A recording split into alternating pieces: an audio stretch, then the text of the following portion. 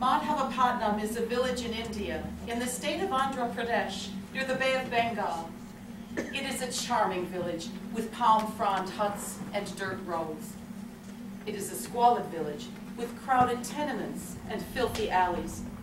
It is a place where men go to work each day in the rice fields. It is a place where women go to work each night on the streets.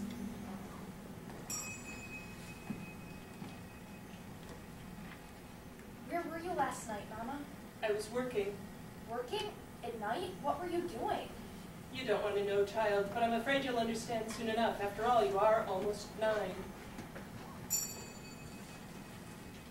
What is this place, Mama? It's an orphanage, my dear. You're going to live here now. It's for the best. What? You can't leave me here. I'll try to come back for you someday. Please, be the big girl I know you are. You are almost 9. No, Mama, don't leave. Mama! It has been arranged. You will marry your uncle. No, not him, Mama. Please, I don't like him. He's so mean. He will take care of you. Why can't you take care of me? I have other children. I can feed them all. At least with a husband, you will not starve. But I'm only 9. That is old enough to be married.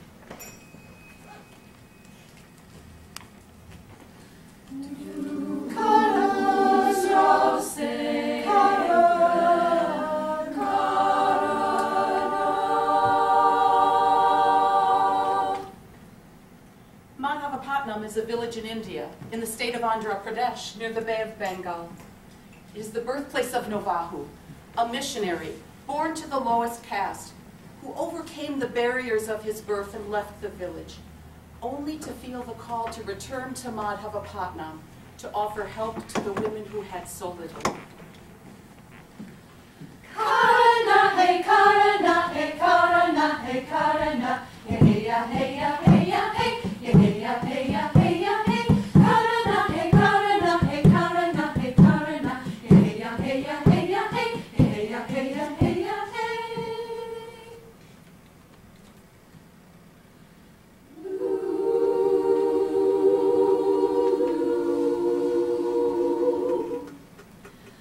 Praise Father, Son, and Holy Ghost. Amen.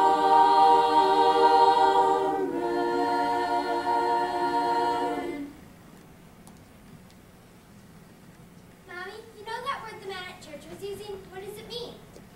Which word, honey? You know, the big one? The big one? Oh, that one! In a small town in Wisconsin lives a girl named Emma. She is the eldest of 4 daughters. In church one Sunday, sitting in the second row, she learned about Madhavapatnam and the hardships that women there face. She learned about the cutting and tailoring center Novahu built as a place to teach a trade to women who had no other skills. Can we do something, Mommy? Can we help those women? But what could Emma do? After all, she was only 9 years old. It would have to be a small thing. Women suffering all over, in every village under the sun. What can we give them? How can we help when there's just so much to be done?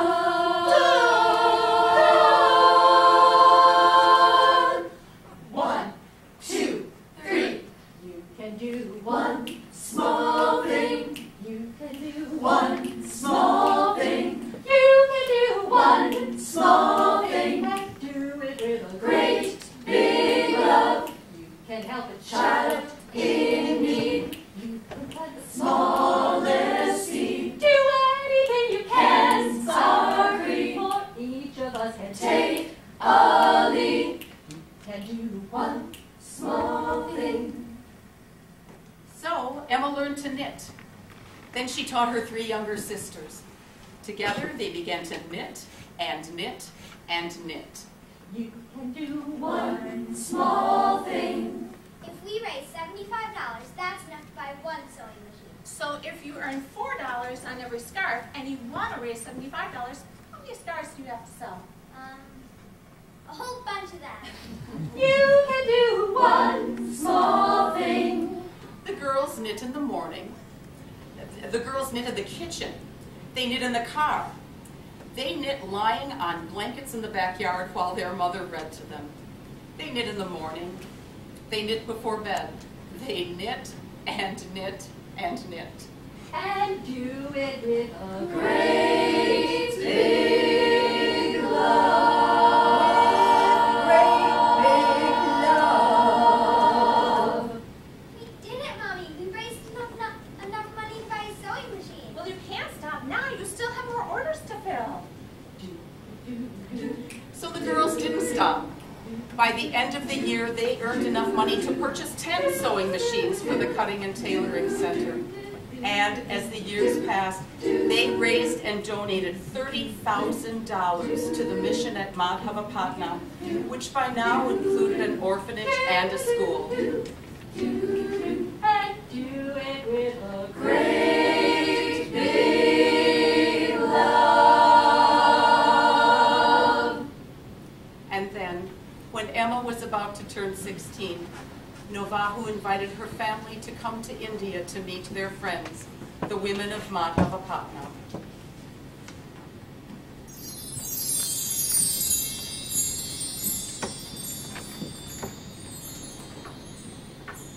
I believe in the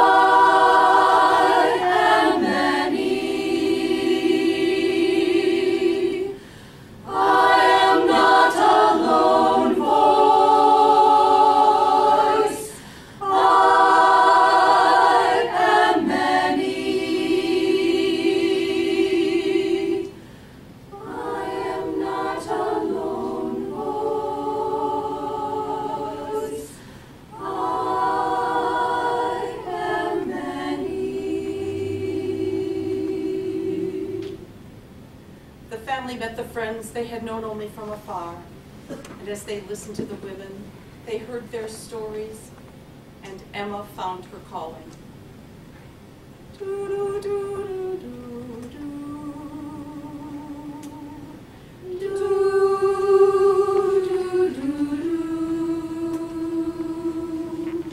There was no food.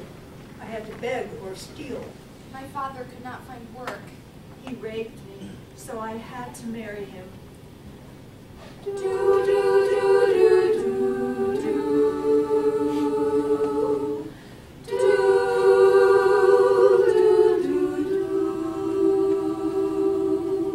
I sold myself because I had to. My father forced me. I couldn't protect myself or others. I didn't want to marry him. I didn't want this. I couldn't leave. The law is on his side. I had no choice.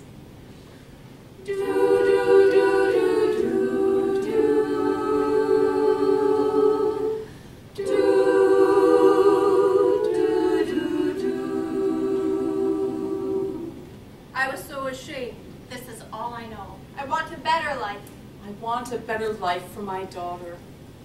I am not alone,